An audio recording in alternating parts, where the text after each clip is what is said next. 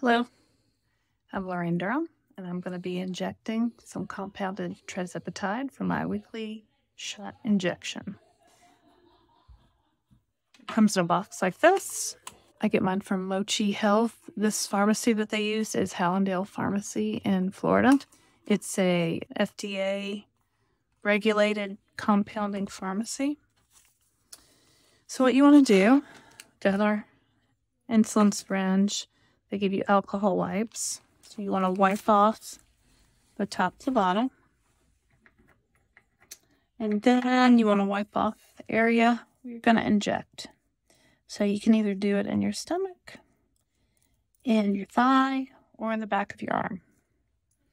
I've always done it in my stomach. It just seems the easiest.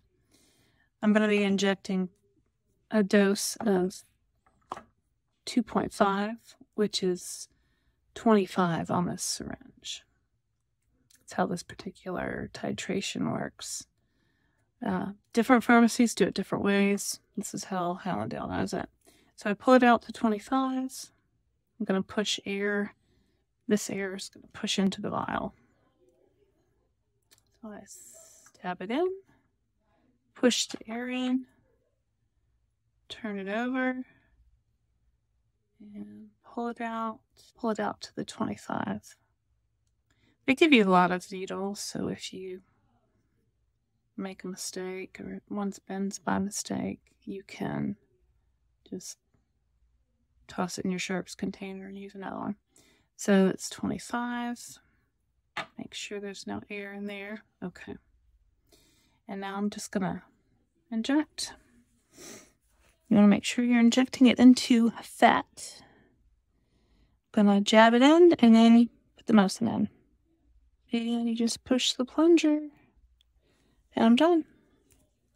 I really didn't feel that at all. It seems worse than it is. You want to put the cap back on your needle and dispose of it in your sharps container, which can be a coffee can. It can be an empty plastic jug of laundry detergent. Right now we're using a coffee can. And then you want to write on it sharps and wrap it up with like tape, and you can throw it in the trash. So this goes back into the refrigerator, my Tirzepatide. I put it back in a box. It just seems like a better thing to do. Some people are concerned with the light hitting it. I don't know about that, but I do keep it in the box. And we're done.